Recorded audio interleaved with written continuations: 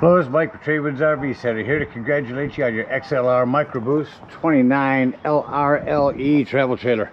I'm here to walk you around it, show you how to use a few things to get the best out of your camping experience. Let's start by talking about arriving at the campsite and a few things to take into consideration when you're parking. On your campsite, I want you to leave plenty of room for this big old awning. On our off campsite, besides your slide, I also want you to think about where your power and water connections are going to be. Your power is going to plug in back here by your tires, right behind your tires on your driver's side of your tow vehicle, or off campsite they call it. And then your water connection is going to be up front on the same side. So park accordingly so you can utilize the facilities at the campsite. Once we arrive and unhook our hitch, first thing we do is level our unit. The unit comes with a power tongue jack. Night docking light should you arrive at night. Simply raise or lower this until you're level. Now, should you lose power, under this rubber stopper right here, you've got a small hand crank that will get down in there. You find the bolt and get this up and down should, for some reason battery be dead or you lose power somehow. Speaking of power, check those battery posts every now and then. Make sure nothing's wiggled loose over time. Once we've got our unit level, next thing we do is stabilize it. Unit comes with 3/4 inch stabilizing jacks. You can use an impact driver or a drill gun. I am going to recommend stabilizing jack pads for the ground. Those pads are going to protect the feet of your stabilizing jacks from dirt, debris, hot blacktop in the summer. Just going to protect those and make them last longer. If you use an impact driver, run it down just until it's taut. Remember, our unit's already level. All we're trying to do at this point is stabilize it. Just go around, get all 4 of those down, 2 on the front, 2 on the back.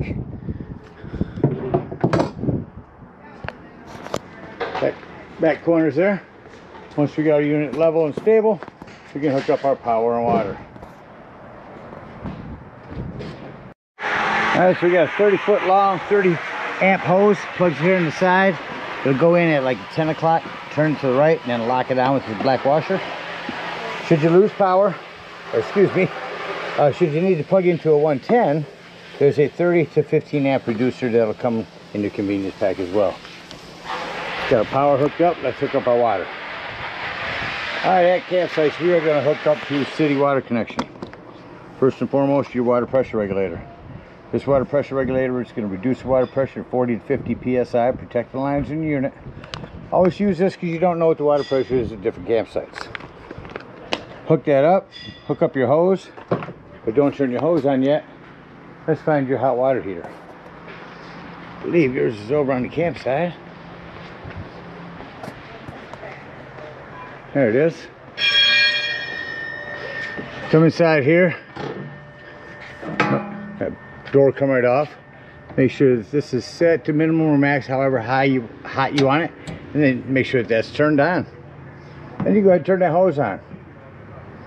After that hose has been on for a few minutes, once you go inside, check your slide, get your slide open. Get that slide open so you can get to all of your water lines. Get in and open up all of your water lines. Get a nice steady flow of water going through them.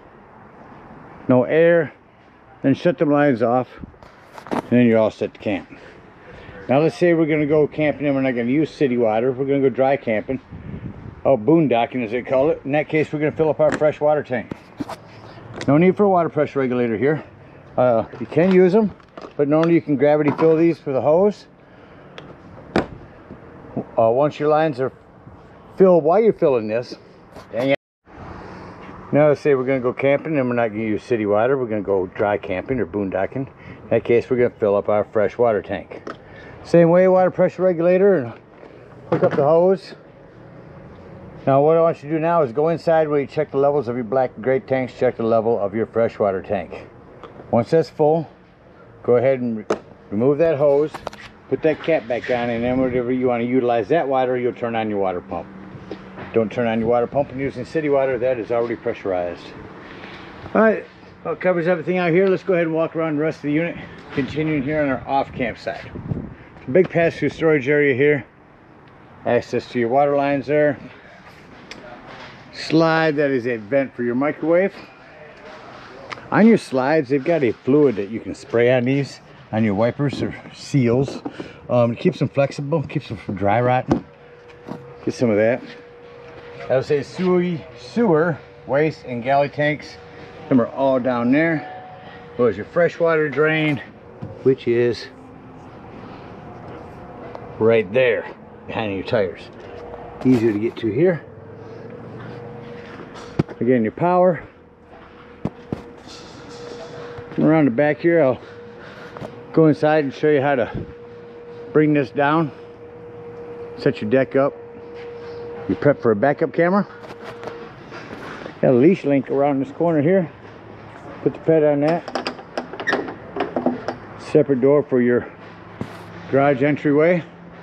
That's a vent you can push out from indoors. That'll help vent out exhaust fumes that are inside. A couple of outdoor speakers. Again, your hot water heater. This is a flue for your furnace. A couple things on that. One, make sure it's never blocked. And two, if you're running your furnace, steer clear of that. It does get hot. Mount for a TV. It'll snap right down on there. Out here's your TV cable and 110s. Outdoor shower, hot and cold water. Black tank flush. We'll talk about that when leaving the campsite and dumping the black tanks. Got a freshwater drain on the other side. This side has our low point drains. Yeah, right there.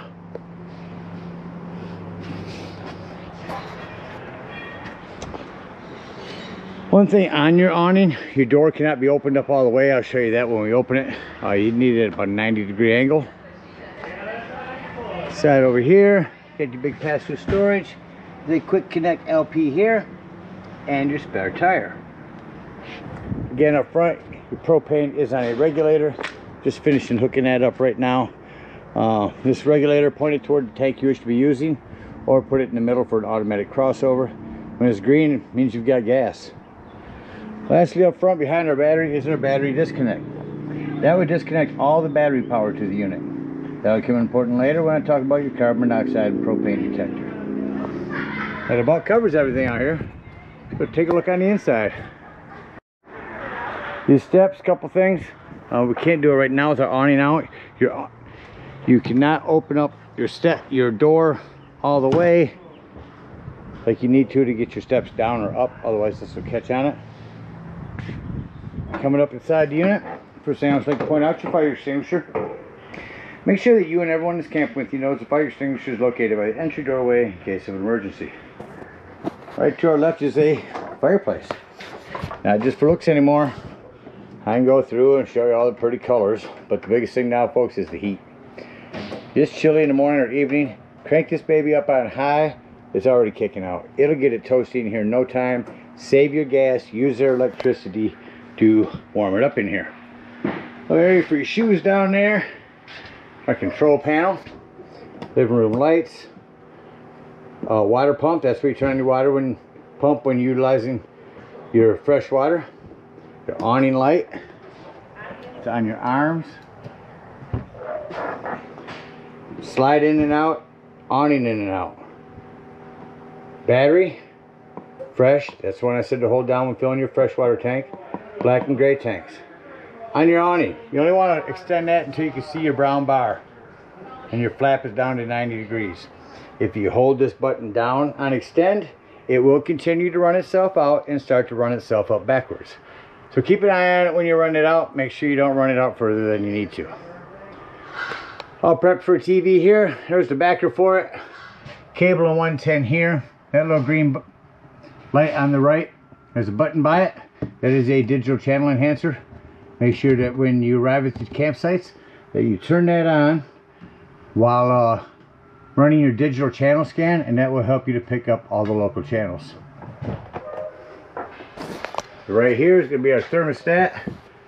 Gets this AC to crank up. Go right on through to, oops, back to cool. Cool. I keep going past it. Cool, low. That'll work. So our AC is here. It does have a quick dump. Little secret here. When you get at the campsite, put this on AC high. or cool high, and you'll hear a blast here in a minute. And leave these open. That'll allow cool air to get cooled. It'll get cool a lot faster. Close these up, and it'll blast cold air all through the unit. Now you notice also when I go around to off, that it takes a second and it'll shut off. Now I'm going to turn on the heat. Don't want to, it's 80 in here, but heat's on.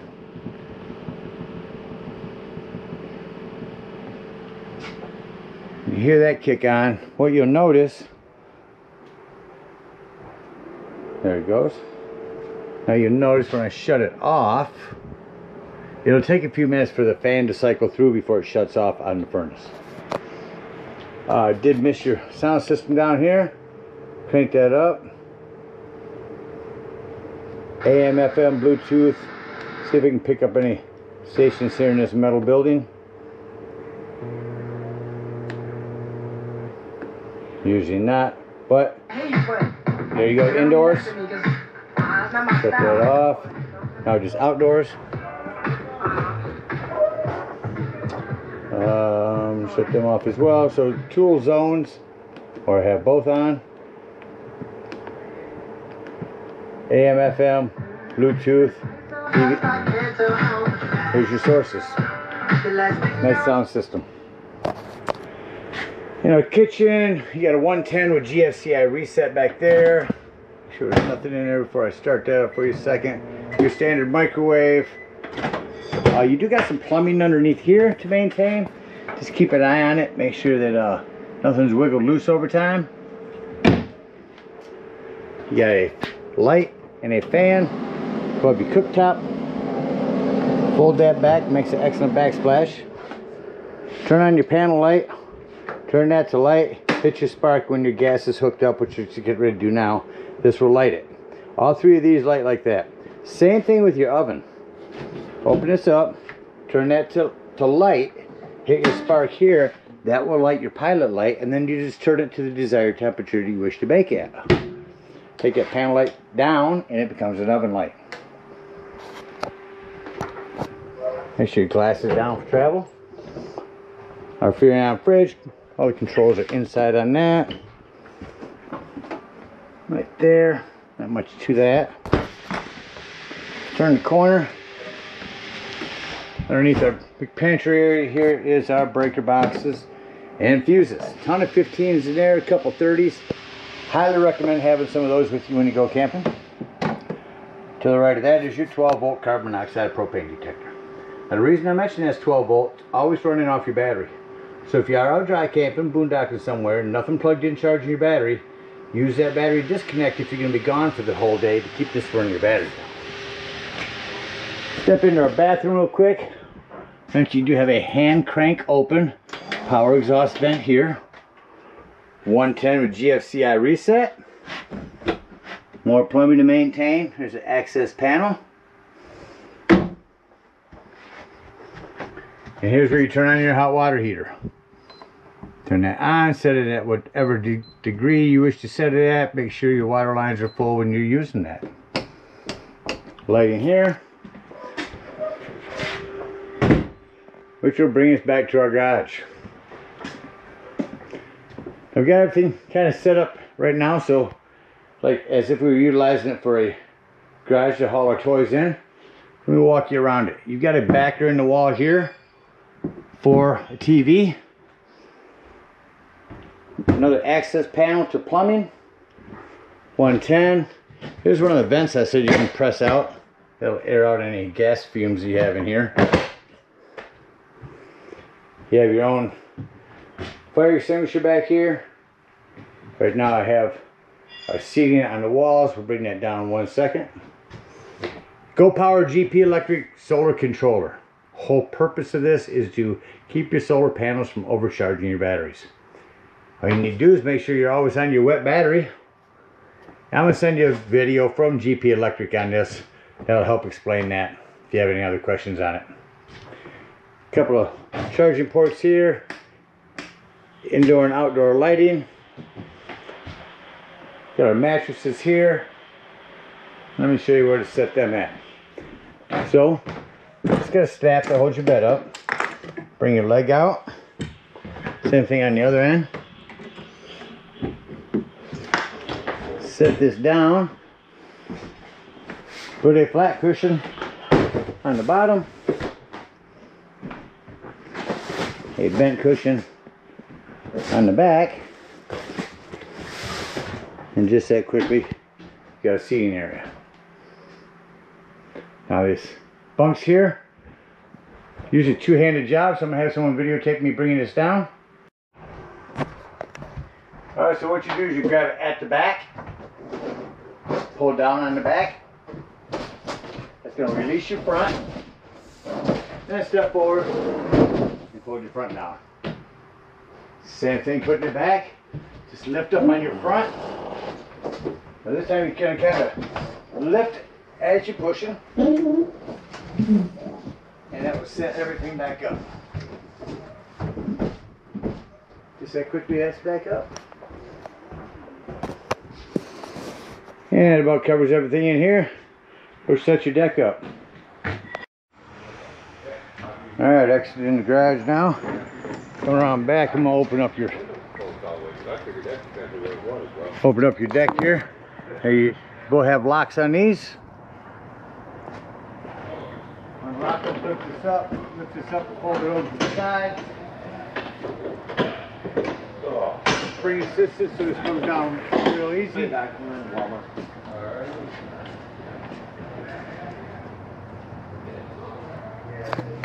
Now to bring this down for a ramp, simply remove this cotter and let this down as a ramp.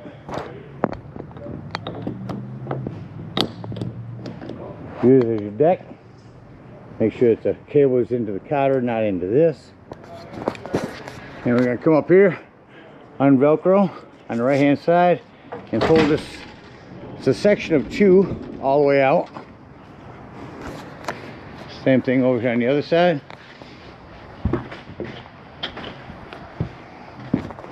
Grab this whole section, bring it out.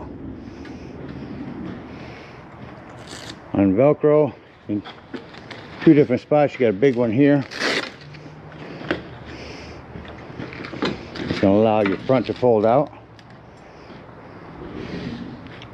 So down here, these will, legs of these will snap right in there. Try to give it an angle to get that in there. This will pull forward. This side has a piece that bends. You see this section in the middle that's bendy. If you want to bend that in, bring your corner over here. And then when you open this up, pull out on that and that'll lock that in there. Up front, snap that in. If you ever get with this not snapping in, that means your wheel has gotten a little high. Up top, slide this over, and quicker with 2 hands, just that quickly you have a deck. Reverse the process, putting everything back. So we step on that, and that'll release these. Same thing here. Make sure you push the side back first. Unleash that corner. Fold this over.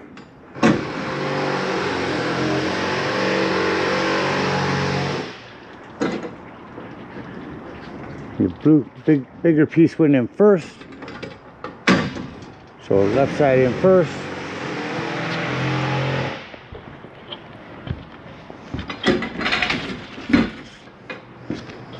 We'll strap that back in here. Bring the other side back over. Velcro back on. And you're done on your deck. Alright, one last thing here in the living room. We're going to jackknife down our sofa here. Lift that up. Lay this down. We're going to bring our Murphy bed down.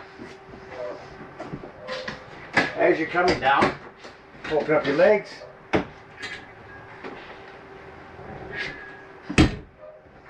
Bring your cushion forward and pull the top back.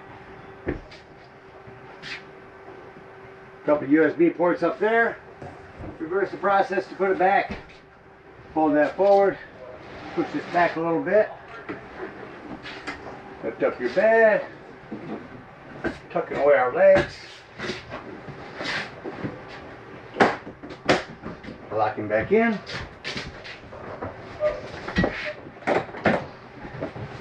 Jackknife this back up. And we're back to a living room. It just shut itself off.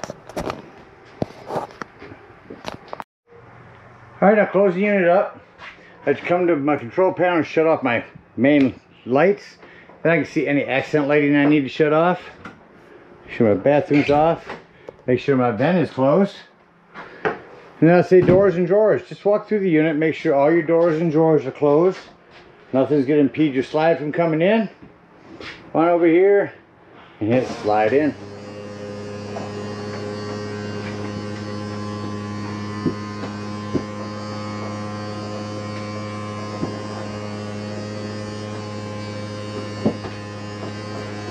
Back on so you can see everything that's going on as it's coming in.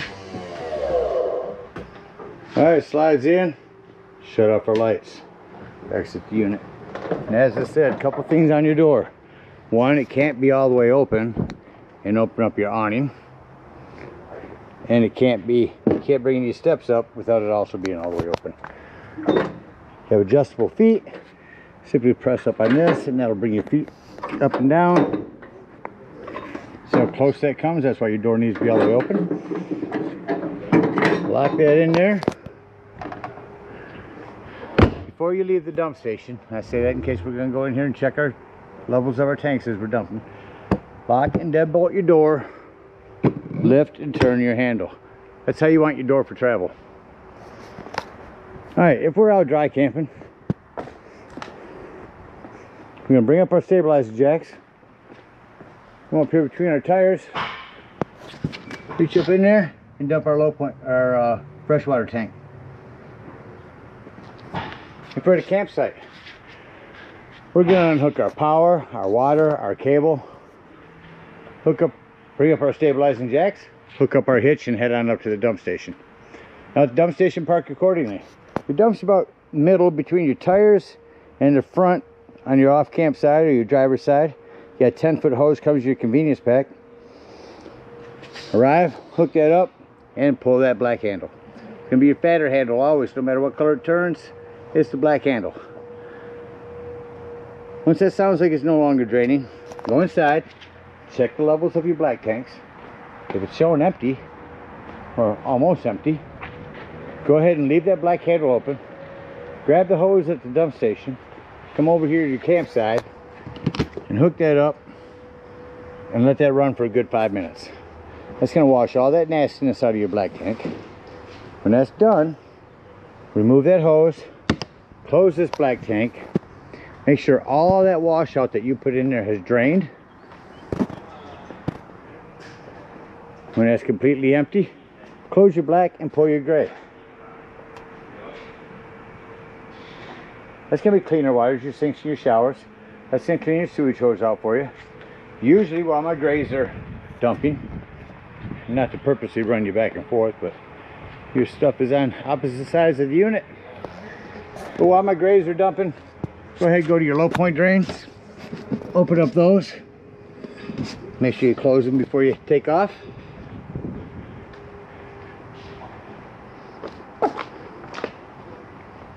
When your gray tanks are done draining, go ahead and close that handle up. Take your sewage hose, store it in a sanitary and convenient place, and head on home. Again, we thank you guys so much for your purchase. Hope you enjoy this boost for many years to come. Happy camping.